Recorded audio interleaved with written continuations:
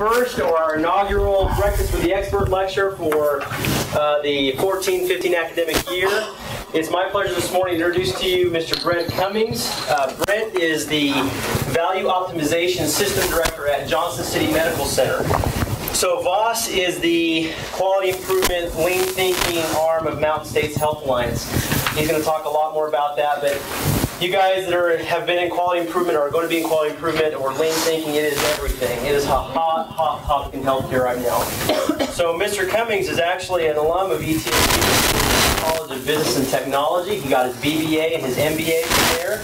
He also has his professional and human resources certificate, which is actually a very rigorous and very well recognized certificate. And that's something I'd like to ask you a little bit more about when we get a chance. Yeah. But his lean journey began in 2012, where he entered VOS. He's since then led teams, extended the lean thinking methodology throughout JCMC, and continues that work today. So with that, we'll turn it over to Mr. Cummings. Thank you very much. Now watch the front row crowd here.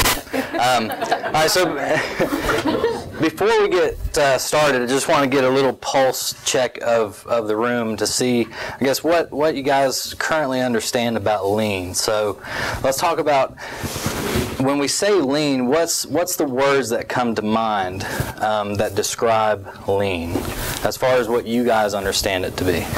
What are some of those things? There's no wrong answer. I'll spin it. I promise. I'll spin it to where it's correct. You're not going to waste. Waste? Yeah. Waste. Eliminating waste. What else?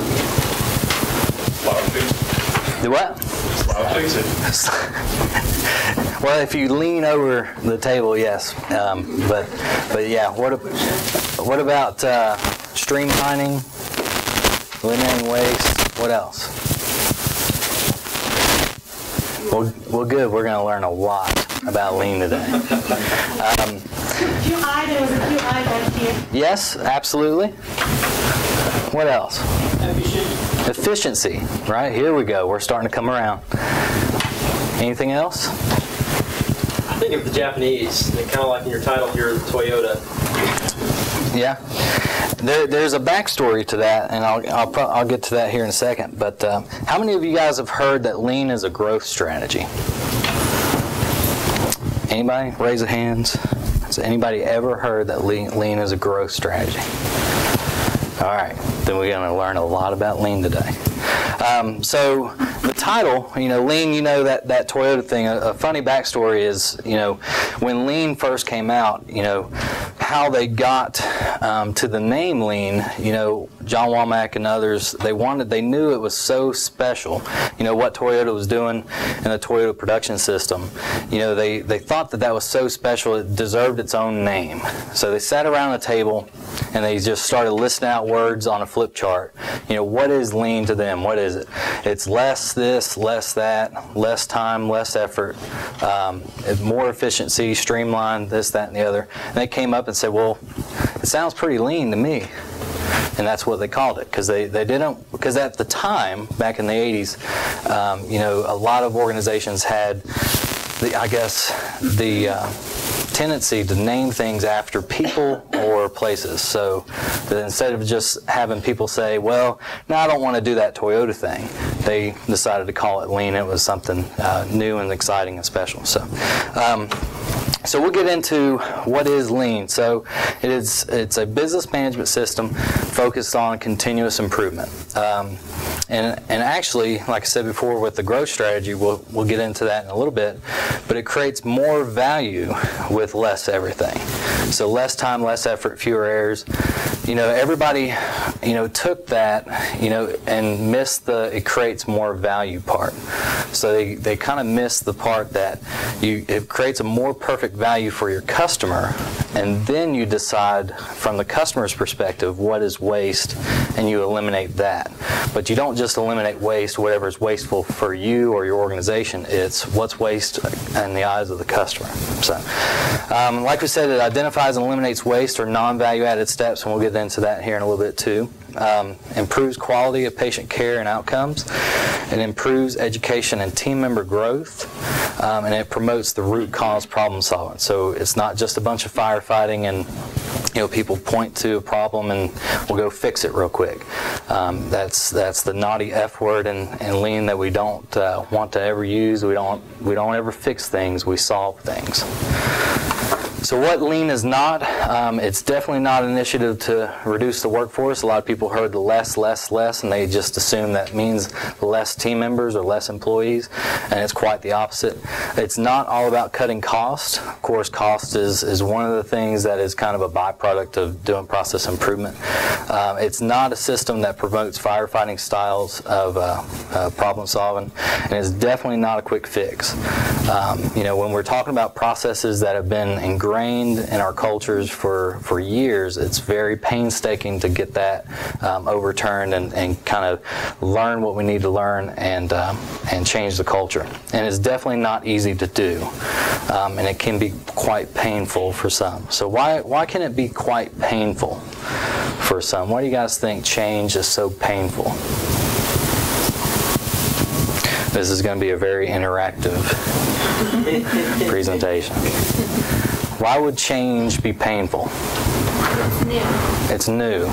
Why would that matter? Why don't we like new? Because we're already comfortable with who we were. Right.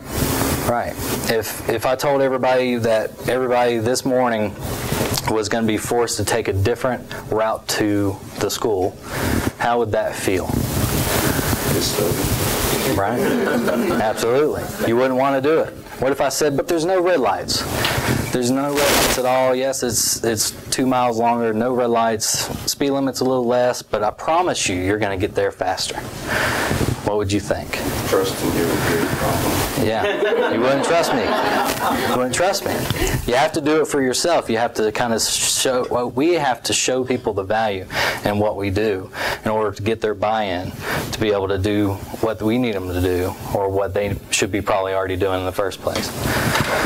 So we'll get into the value optimization system philosophy, and it's still based on the Lean methodology. So it's based on 2 simple concepts. So we got respect for people, patients or customers, and society, and continuous improvement. And it's as simple as that. So respect for all people. Don't treat anybody and don't have them do tasks or anything like that you wouldn't have your own mother do. Respecting patients or customers by understanding what they value and trying to deliver that value as efficiently as possible. And of course, having that culture of continuous improvement. So always getting up in the morning and saying, why can't today be better than yesterday? It should be at least a little bit better. And then the True North metrics, we're going to cover some of the real quick basics before we get into the real lean approach. So True North metrics, these are like the North Star in the sky. These are what guides us on the Lean team or any kind of quality improvement stuff. So we got human development, which is just improved capacity at all levels. So the human development is kind of the me metric. It's how do we develop and grow and motivate our own employees and team members? How do we give them the best training so that they're best prepared for when they go do the job? And then you got quality, so 0 defects, no defects at all ever. So how many of us right now believe that 0 defects is achievable? In what? In let's just say healthcare. No defects. Well, you've been through Voss, so of course you believe it. So why don't we believe 0 defects is achievable? Nobody's ever seen 0 defects. Right. And not in healthcare anyway. I think you're also dealing with such a human component in healthcare, because when you're looking at outcomes, you and I may not have the same outcome from the exact same surgery because genetically we're different, biologically we're different. Who knows what it may be. Right. And you're dealing with, as opposed to people on a conveyor belt receiving health care, robots providing it, you're dealing with people who have different levels of expertise, or I know you don't want to hear some training. No, education. no. There's variation. Yeah, there's variation. The variation leads to the unevenness in the process. The unevenness leads to the waste, and the waste that leads to the defects that we see. But it wasn't that long ago when we went out to start our cars that we didn't feel that sense of, gosh, I hope this thing starts this morning. But what if today you went to start your car and it didn't start? I mean, how would you feel? That would be complete surprise. You'd be like, what? How does that happen? It's that zero defects mentality. So we can get to zero defects. It's just we have to understand that we have to have continuous improvement. We always have to find ways to innovate and find new ways of doing things and decrease the variation in our processes, so that way the outcome is so reliable it just happens. And it's error-proof to where no defects reaches the end customer. Timeliness, so we look at timeliness too. So how timely do we deliver that product, service, or whatever that customer is there for. And then cost, we're talking about 100% value added, and we'll get into the definition of value added here in a little bit. And then there's your growth and capacity. So how we work our way down through there is in a typical business environment, where do we focus on the most out of these 5? So you run a business, your business, what are you going to focus on the most? Cost. Does everybody agree?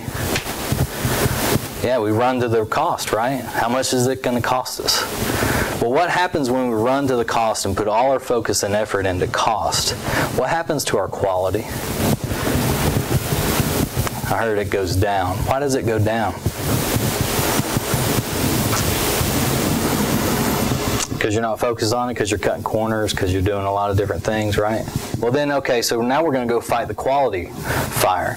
So we're going to go back up to quality and focus all on quality. So what's going to happen to our cost when we do that?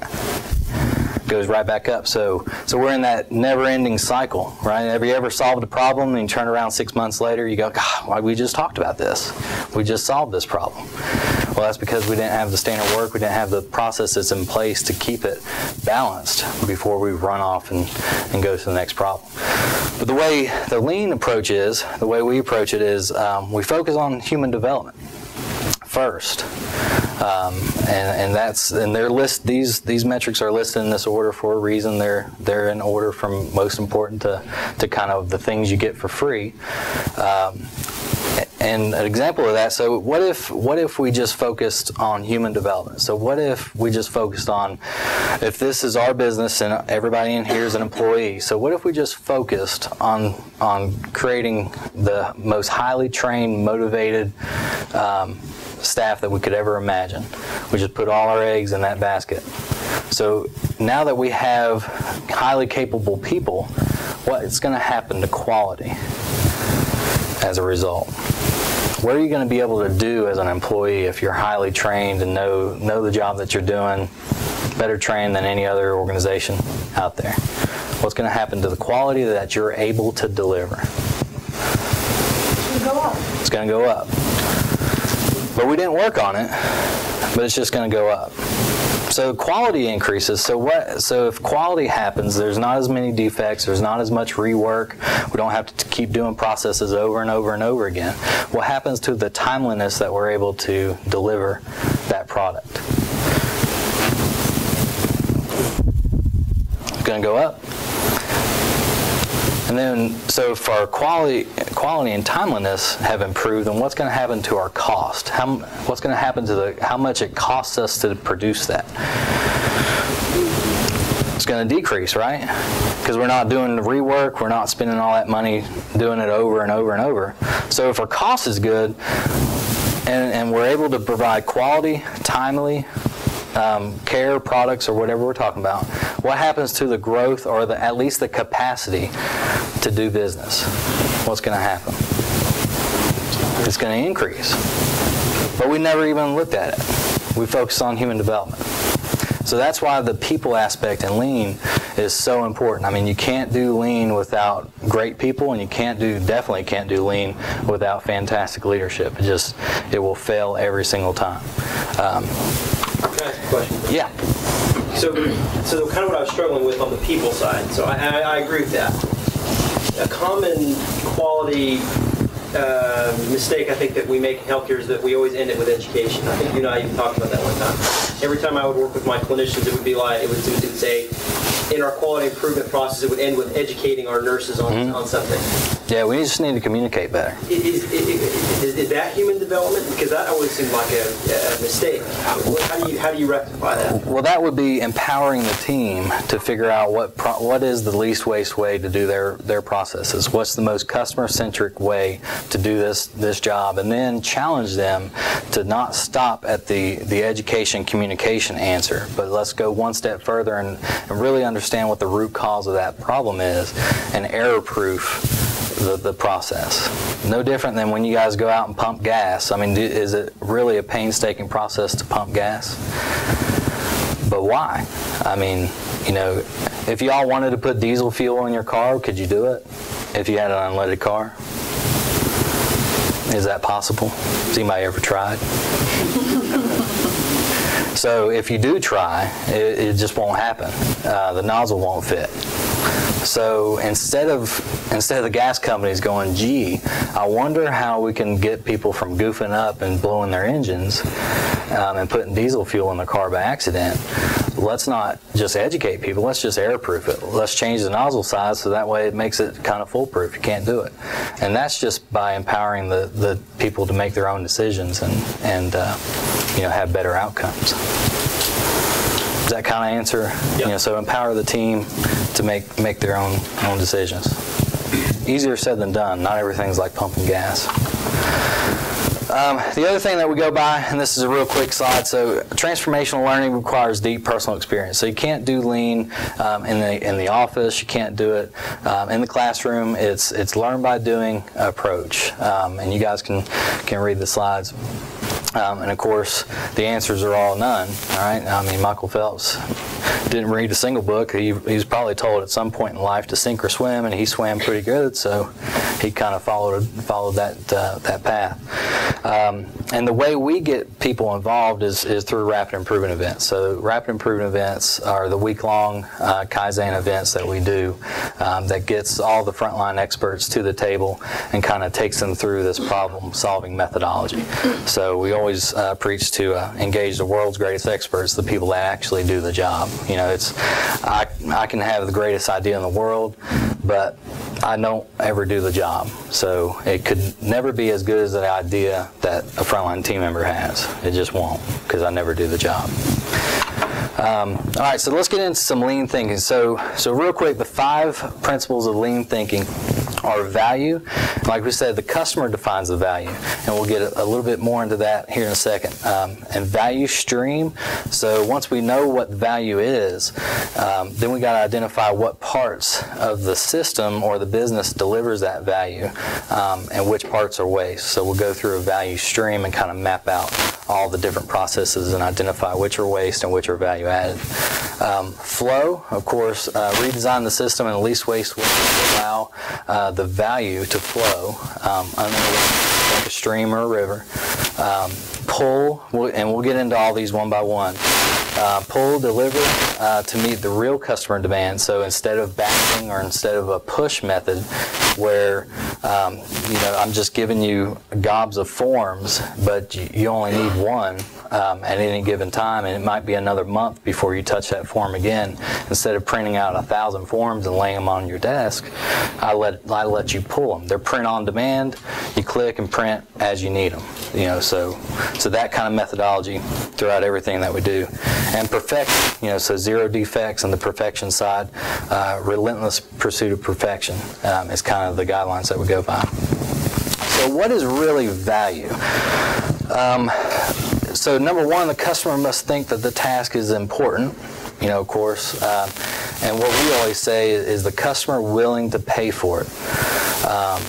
So if you've got an itemized bill, and don't forget, everything that we do, no matter what, it adds cost. And if all of us were to get a detailed bill from the last time that we took an airline trip somewhere, you would see all the little things. This is how much it costs you to check in. This is how much it costs you to go through security. This is how much it costs you to get your bags checked. So when we think about flying somewhere, what is the part that is value to you guys? What part of that process is valuable? Do what? Safety? Okay. Absolutely. So that's one piece. But what about waiting for that security check? So you don't want to wait for it. You just want it. Okay. We're going to get charged for the waiting part too. What else? What other steps are valuable? I think they're on time. Right. On-time arrival. So we talk about the gate time, I guess. It's valuable that we get pushed back when we expect it to be pushed back. Wheels up to wheels down. That's all going to be valuable to us. That's why we went to the airport, right, to fly. But we didn't go in lines to wait at check-in counters, wait at the security lines, wait for our flights to be delayed and all that kind of stuff. So we have to be willing to pay for it. So, if you saw security cost, $45 of your flight, would you willingly pay for it, or would you say, you know what, just remove that step and we'll just wing it? We'll just kind of go out and just hope we get there. So absolutely not. But there's a certain amount that we're willing to pay for and what we're not. If it costs you $400 to go through security, would you question that? Probably. Somebody in here would say, that's ridiculous. I'll let me check everybody for $400 and I'll get paid for that. So value-adding tasks must physically change the information or outcome. So any activity that positively and directly changes the condition of a patient, service, or a product is typically value-added. And the task must be done right the first time. So continuous loops of checks and rechecks and double, triple checks and double, triple final checks aren't value-added steps. That becomes the waste part of the process. And typically what we see that is about 9 parts waste to 1 part value added. So about 90% of what we do in any typical business environment, especially in healthcare, is about 90% non-value added, and about 10% is what customers will actually willingly pay for. So when we get into how we define value, which is the first step of what we do in Lean, is just understand what the value is from the customer's perspective. We use the Kano model, and it's real simple to understand. We got customer satisfaction there on the left, and whether you're annoyed, neutral, or delighted with satisfaction, and then whether or not product and service features are either absent or present. And so we break them down into 3 different categories. We got basic, which are unspoken type product or service features. We've got performers, and then we got delighters. So when we talk about the basic, which are unspoken, those are the things that just really get on your nerves when they don't happen correctly. So the last time you guys were at a hotel, when you go to a hotel, what are some basic needs that you feel like the Hampton Inn should provide? So if these things were absent, you would just be furious. What are some basic? Hand soap, yeah, just toiletries type stuff. What about sheets on the bed? Clean sheets on the bed, I guess. Empty room when you get there, that kind of stuff. So those things are the basic things. What about performers? So performers are our specified things, and they kind of set you apart from one hotel to the next. So we think about the Motel 6 versus the Hilton. There's some performers that you get at, I guess, higher end resorts. Larger room. Whatever bed you want, whether jacuzzi, tub, ocean view, those kinds of things. What about delighters? Now these are unspoken, and sometimes we have to kind of guess or take a stab at what the customer wants. In the cell phone industry, this is, every time they come out with a new iPhone, right? They got all kinds of different features, and they don't know which ones are going to be delighters or which are not, which are going to fumble. So what about the delighters? What do hotels have, or some hotels have, that just blow you guys away? Concierge service. Yep, concierge, valet parking. Warm cookies at check-in. Warm cookies. Hey, when they have those, they're all gone. They're all gone.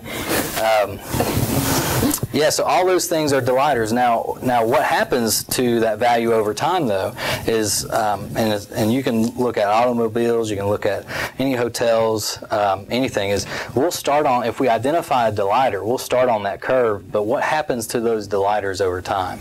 Because there was a point in time where a delighter in a car was leather seating, right? And a cassette tape was a delighter at some point. What are delighters now for a car? Expectations. Yeah, the expectations change. So once you deliver a delighter, it's gonna move down. Now the pace that it moves down, it's kind of up to the industry, but it will move down to a performer, and performers will become basics. So that's why in lean, that's why continuous improvement matters, because we have to outpace ourselves. We have to outrun the competition every single time we turn around. So that's kind of why the human development aspect is so important to what we do. So once we've defined the value, now it's time to kind of classify it. Is it value added or is it waste, what we do? So in the eyes of the customer, everything that we do either adds value or does not. So that's kind of hard for some people to kind of grasp, but the definition of value adding, like we said before, any activity that directly contributes to satisfying the needs of the customer. And anything non-value added is anything that consumes time or resources but doesn't add value. So that's kind of how we identify the waste. So we break the waste down into 8 categories. This is the 10P wood. Have you guys talked about 10P wood in class before? Crickets.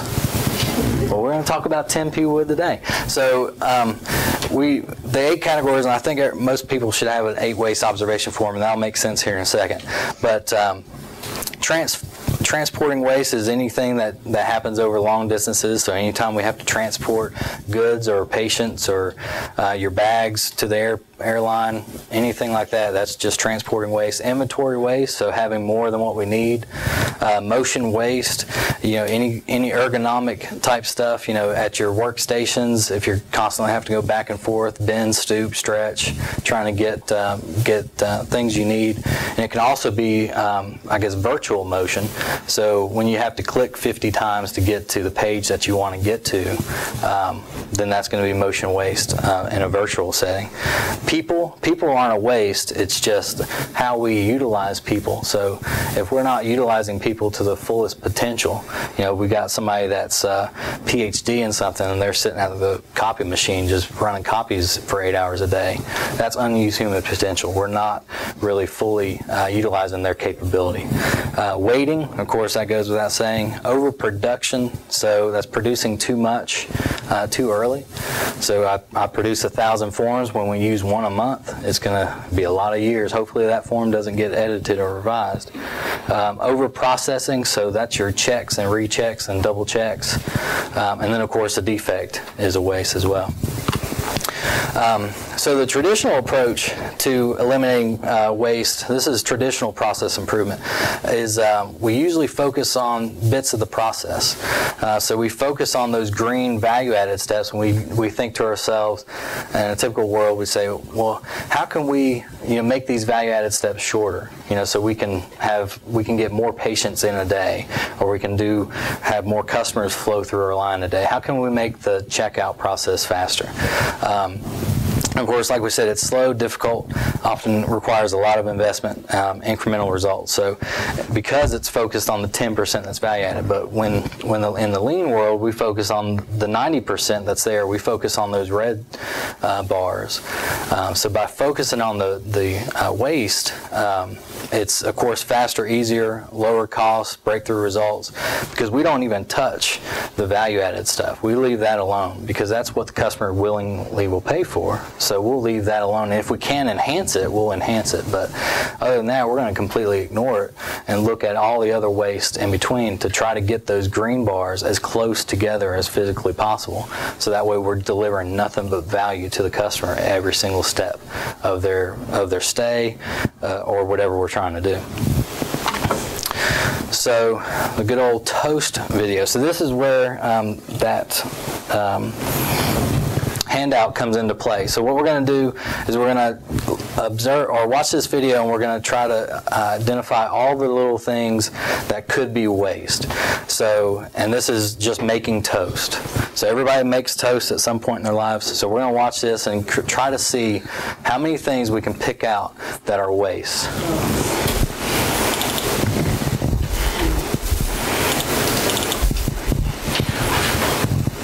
Uh-oh.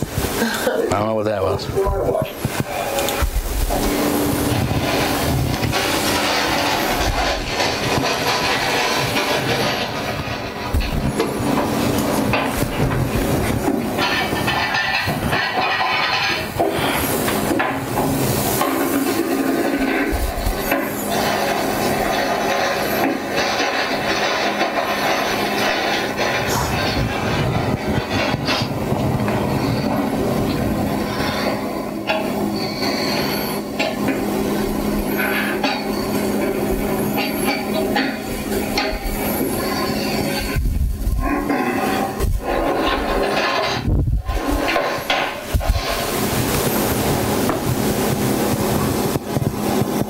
Seeing anything yet? Yeah.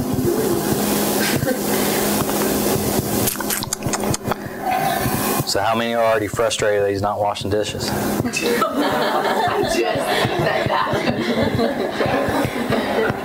Uh-oh. Got a couple things in the fridge.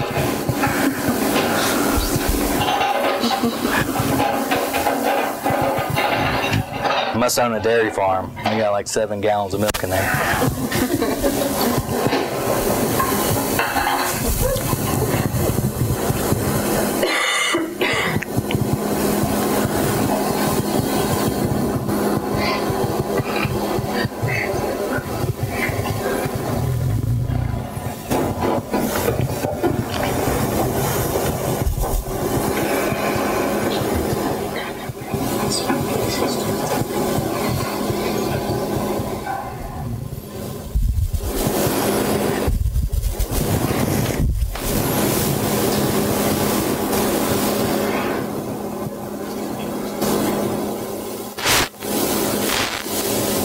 Painful, isn't it?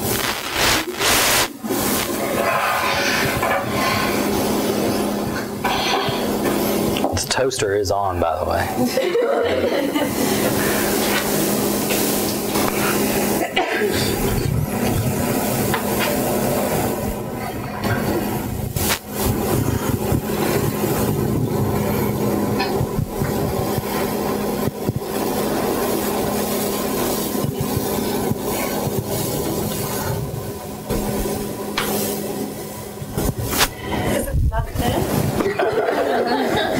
It is, but he needs to go buy a new toaster.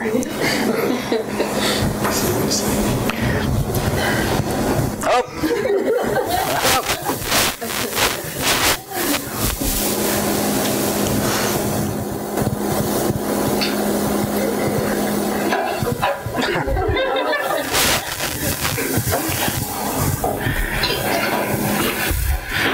Yeah.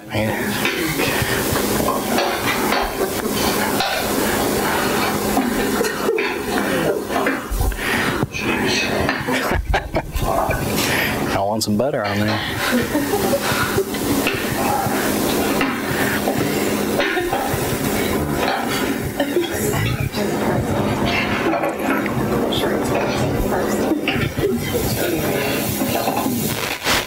I don't know if he washed his hands or not, but I can't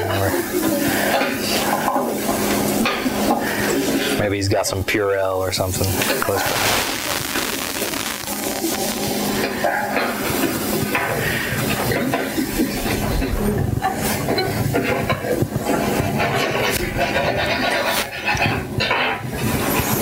Honey, I'm gonna get some toast. Is it raisin toast?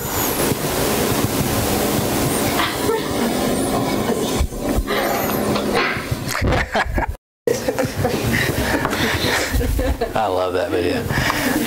That's it. So what'd you guys see? He went back and forth several times.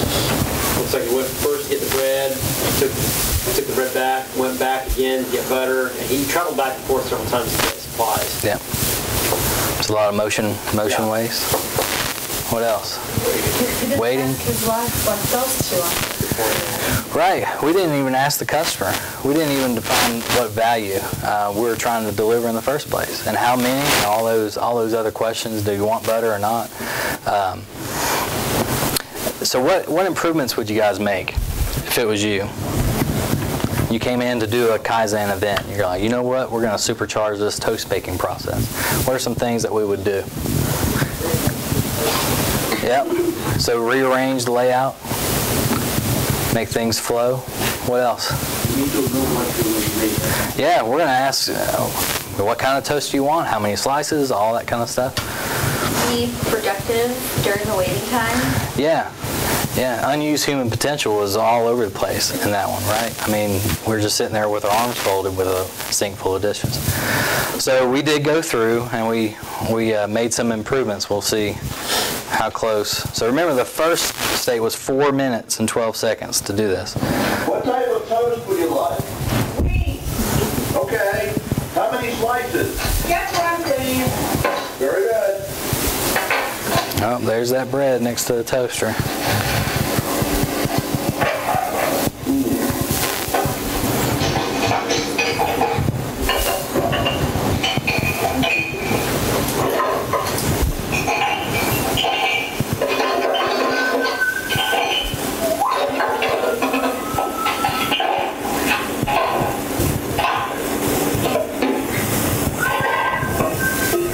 He's apparently jolly making it. That's right.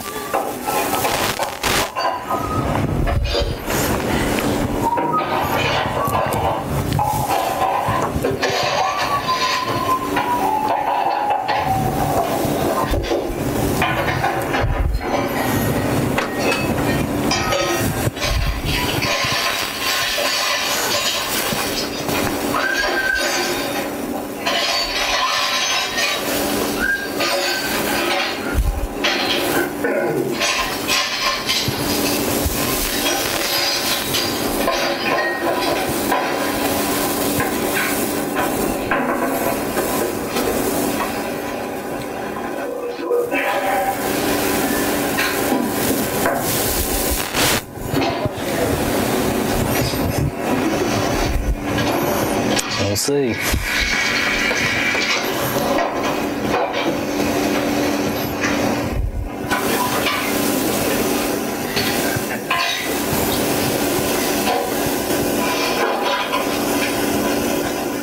Yeah, that was close enough.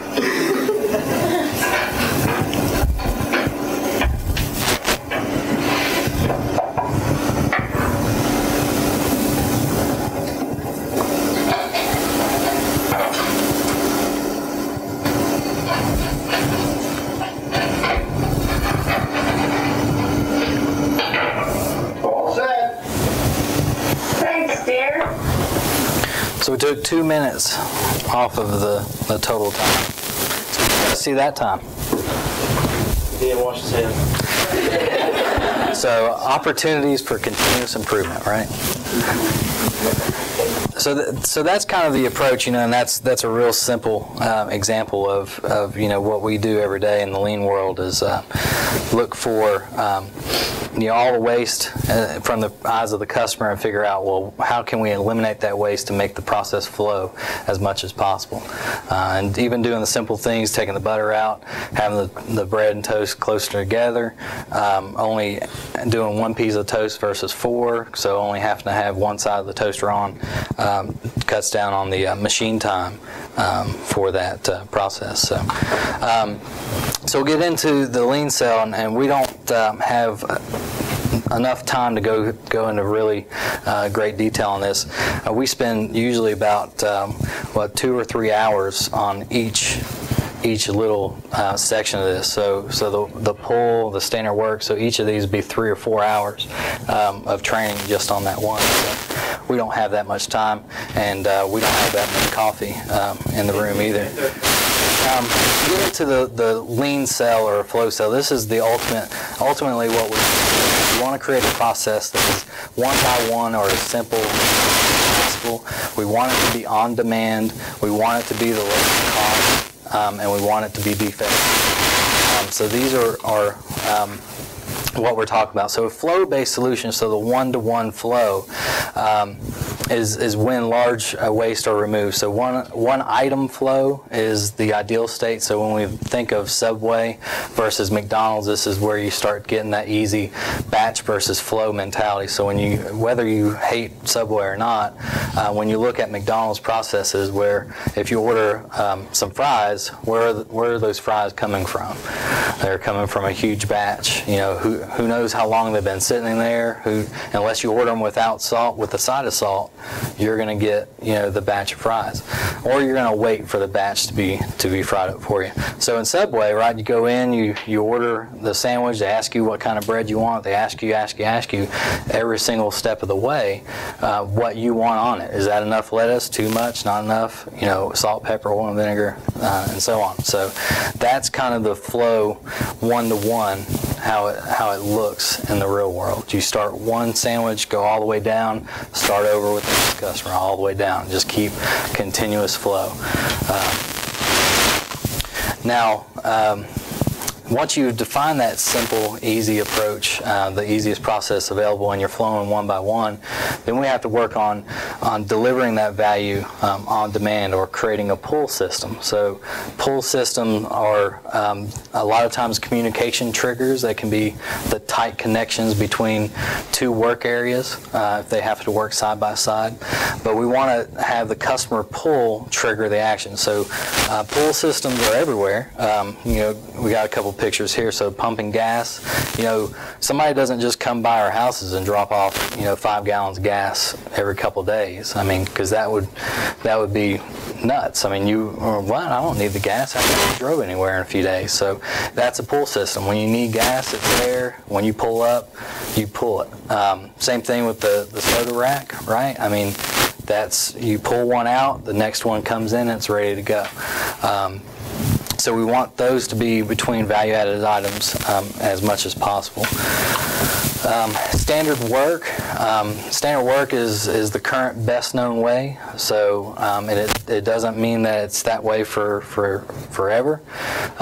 You know, if we figured out a really good way to do a process, you know, last week on Friday, but today we've got a better idea, then we're going to do that better idea. And all these things are definitely cornerstones of flow and basic enablers for continuous improvement. So each one of these are very important to creating flow. And then we got 6S and visual management is the last cornerstone. And that's where, you know, the organization comes into play. We want things in the right places, so we want the visual tools. So by the pictures up there, you see the workstations with the printer, how they got different items in different places, so you can see which item's missing at a glance. The parking lot in the other picture with the medical supplies. So if you walked in that supply room, you should be able to tell within a couple seconds if the piece of equipment's missing or not.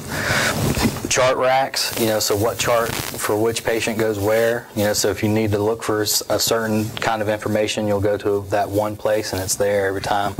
ED tracking boards, or tracking boards in general, are another visual tool. But the point of 6S and visual management is to be able to see whether or not it's normal or abnormal, and if it's not normal, we take action and correct it. So that way there's not a lot of digging for information. We can see it pretty much on demand. And the 6 S's, the reason why it's called 6S is those words up in the top right corner. So, and those are also listed in order of how you do things to clean up the area. So you sort out what you need and what you don't need. So kind of garage sale pile and keep pile. Straighten up what's left. So this is the items that we're going to keep. So we're going to straighten those up, set it to flow. We're going to scrub as we go, so we're going to dust, clean, mop, vacuum, all that kind of stuff. Make the area safe and free of any kind of hazards, and then we'll standardize that. So once we kind of come up with a model room or area, we'll standardize that and replicate it throughout. And then the visual management comes in with the sustainment piece. So it's a lot easier to sustain these things because you know when that stapler is out of place, you know when that chart's not in the right location either. So, and we're going to do a little 6S and standard work exercise as well. So we're going to use the same sheets of paper since we'll do it the least waste way. All you guys got to do is turn that over to the blank side, and we're going to do a real quick standard work exercise to kind of illustrate why standard work and visual management is so important. So the instructions for this exercise, we're going to be writing some things down and we're going to pass it to our neighbors. So what you guys are going to do is I want you guys to write the alphabet, but the only thing is in this first part, we're going to make it random. So you are to write random letters and random places, and divide your sheet in two because we're going to do it twice. So the top half you'll use for this first pass, the bottom half you'll use for the second pass. So we're going to write the alphabet. I'm going to give you guys 20 seconds to write the alphabet, but you cannot write A, B, C, D, E, F, G. It has to be B, X, F, just random letters. And you got to try to write the entire alphabet without putting anything side by side or in any kind of logical order. You'll have 20 seconds to do so, and then you'll pass it to your neighbor, and they're going to have to finish the alphabet for you. The same thing for you when you get your paper from the neighbor. All right, so everybody understand what they're doing? Good. 3, 2, 1, go.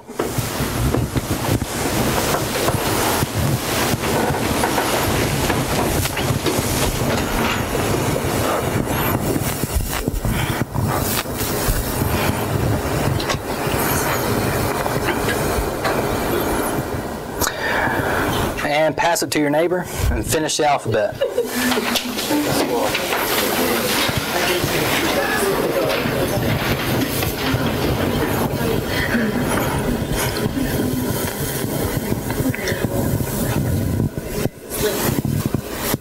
And stop. Who got finished? Did you? Who got finished with 0 duplications or anything? There's no duplicate letters on the paper. No, without looking. You can't look. You have to know that you did it defect free. There's no 2 A's, 2 B's, nothing. Nobody did it? Perfect. All right, so what we're going to do now is we're going to put some standard work to it. So now what I want you to do is write the alphabet. So we're going to write it A, B, C, D, E, F, G, H, I, J. I'm going to give you half the amount of time. So you'll only have 10 seconds to start it, and you'll have another 10 to finish it. Same rules apply. 0 defects, no duplicated letters or anything like that. Ready, set, go.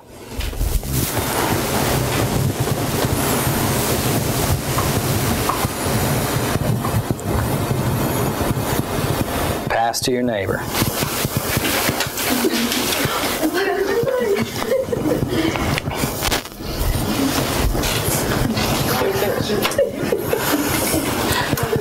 And are we done?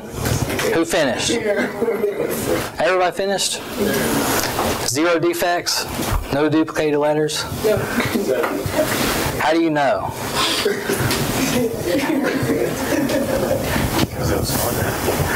Right, you just picked up where the other person left off, right? Unless they played a little game on you and wrote it in random places.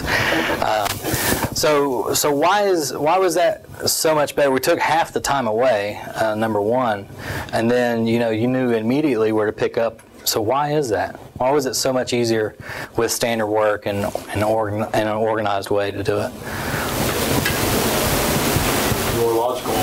Yeah, I mean that's the way it should be, right? And that's standard work that's been put in place for years, right? So if we wanted to change the alphabet, that would be painstaking to do.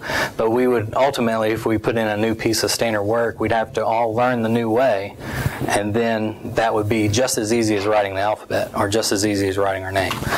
And the last couple slides is just kind of recap of what we went over today. So we will always, in the living world, we always seek to improve through continuously reducing waste, whether it be operational or service design. So we talked about operational waste, but the design part is those design aspects on a lot of times in technology. So, you know, your phones come with a lot of technology that you don't use or you find irritating and just get in the way.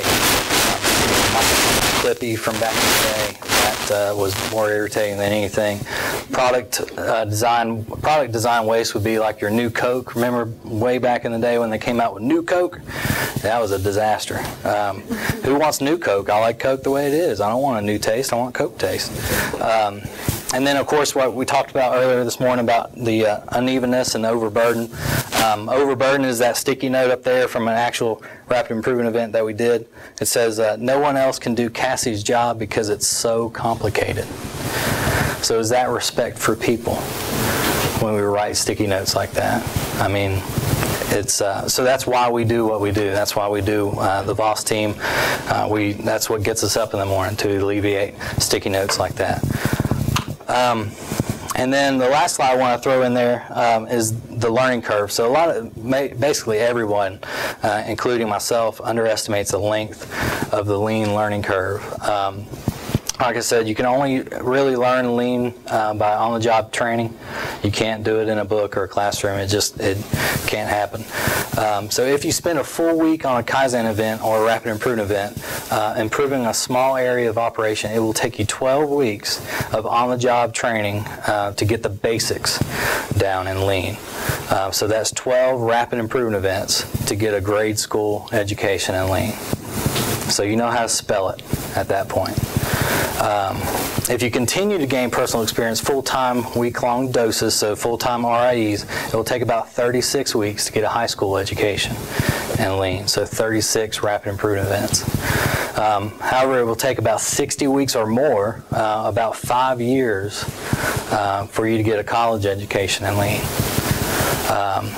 And then by the time you institutionalize the behaviors that are the foundation for a new continuous improvement culture, it takes about 100 events and a decade of lean transformation experience to be a graduate experience in lean. So, you know, we on the VOS team, I think I've done, like 37, 38, something like that, of either projects or RIEs, the week-long doses. So it's going to take a while. I know, just like I said this morning, I know enough about lean to be dangerous, and that's about as much as I know because I got a long way to go. But don't underestimate, you know, what it takes to really learn, you know, this process. We really learn this stuff because it takes full immersion. And then the last little bit, I touched on this morning, but the lean transformation is leadership intensive. That's another lesson learned from us at Mountain States is it's very leadership intensive, much more so than anything else I've ever been exposed to and see. It's threw that in just for you guys. So any questions or comments or anything?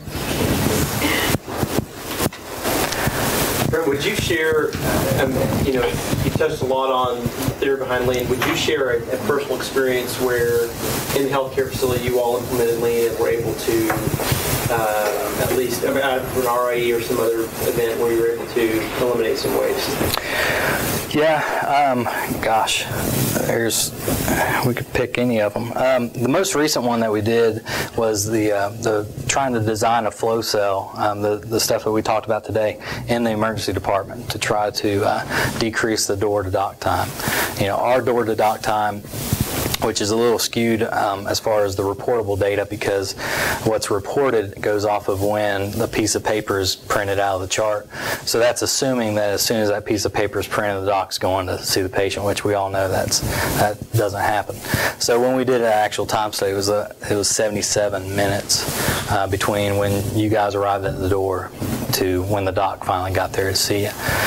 So what we wanted to do was create a flow cell, a care team flow cell, to where the doc, nurse, PCP, and registration all kind of arrived at the same time, decreased all the duplicated steps, took a process that when done separately, I think it was 120 something minutes of actual process time, actual flow time. You know, when registration goes in and says there's spill, nurse goes in, does this, doc comes in later, reworks it all. So 120 minutes, that process is now down to a total of, I think, 11 minutes. So 120 to 11 of actual flow time.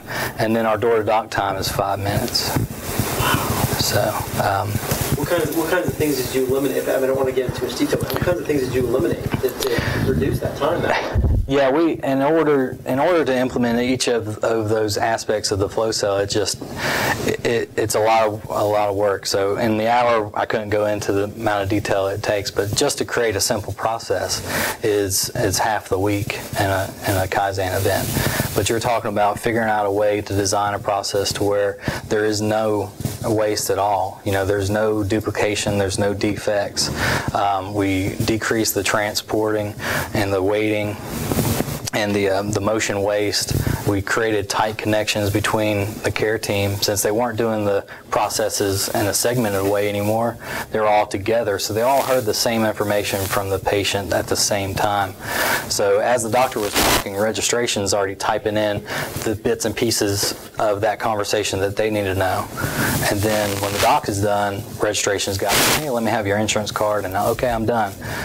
The nurse is starting the IV and stuff like that afterwards, and then diagnostic imaging, X-ray, and whatever comes up after that. So, yes. You mentioned in biomedical that iteration is the waste of time, right? It's a waste. Yep. You do one thing over and over again. Yep. But in healthcare system, validation is an important process. So do we think that? Yeah, and in the lean world, it's about, you know, we don't want to just, I mean, where we run into trouble in the healthcare world is we have all these quality issues and we stop at the education, communication piece, which forces us to put extra steps in the process to just double check someone else's work. When if we put a little bit more time and focus into the actual process, figured out a way to just error-proof it, whether it was standardizing a form, standardizing a communication sheet from one person to the next, so that way we can pick up the alphabet where somebody else left off and we don't really make an error and starting at the wrong letter. You know, those are the opportunities that we have in the lean healthcare environment. Certain scenarios, I mean, pharmacy is probably one of our biggest people that really stand firm on we have to check it 1,000,000 times because we'll kill everybody in the world if we don't. But if we just ask why a few more times and find that root cause, we'll be able, maybe we don't know how to do it yet, but we might be able to find a root cause that we can do something about and error-proof the process. Does that make sense? Yeah. Clear as mud?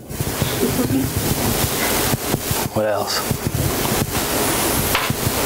How do you prevent a relapse? So you described what you did in the emergency room and the dramatic drop in the timing of the whole process. How do you institutionalize that change to where it's just the new way? Go back to their old ways? Well, yeah, I mean, it takes probably, 6 weeks to form a habit. Well, number one, I think it starts with creating an easy process. And then number two, you have to communicate the why. Why is it important and why does it, who and why does it benefit that person? And in any environment, we don't like to flow. You know, and it goes against everything that we learn and everything that we do throughout our whole lives. So unless we're in a disaster situation, you don't really see people line up and from the grocery store door to your car and pass bags and one by one flow, because you know if we're making these bottles of water and I'm supposed to put the caps on and pass it to Zalipa for the label, well, I can put a cap on much faster than she can attach the label. Why would I want to wait on her to get done with the product before her and pass it on so she's free? Why wouldn't I just want to do as many caps as possible and just just fill up her workspace. So to me, it makes me flow better if I'm able to do that. But when I have to work together to coordinate tasks, it's harder and is not something I voluntarily want to do. So it takes a lot of sustainment. It takes a lot. That's where the leadership comes in. You know, leadership's got to be out there every single day, kind of harping on the process. We got to show the value of the new process. So when we have the data that matters, you know, when we say 77 minutes versus 5, gee, which one would you want to do? Yeah, you got to give up a little bit of sitting at the desk playing on, you know, Facebook or whatever, but because everybody's got to come together and go at the same time. The boss has no authority for accountability for these departments. So I guess that's kind of the wisdom involving the departments, right? Mm-hmm. Number one, they'll have better ideas, but number two, they'll have buy-in, and then they will then hold their departments accountable for those new processes, right? Yeah, we talk about it all the time with our team. As soon as we lay our cards out on the table, then we've lost. You know, because from that point forward, it's the boss teams, or that's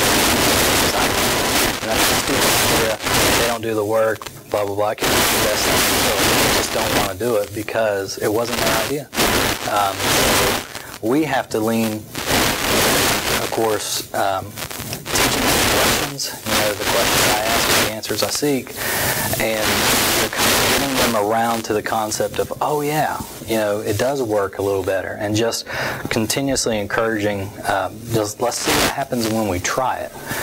Don't say an experiment's not going to work just because when 4 buses collide simultaneously and 74 people arrive at the ED at the same time, this ain't going to work, so let's not do anything. So we got to get rid of that doomsday prepper mentality and just go with making the 80%. What happens 80% of the time needs to flow seamlessly. What happens 20% of the time, we'll figure it out later.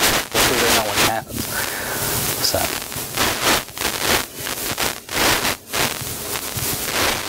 Just blow you all the time.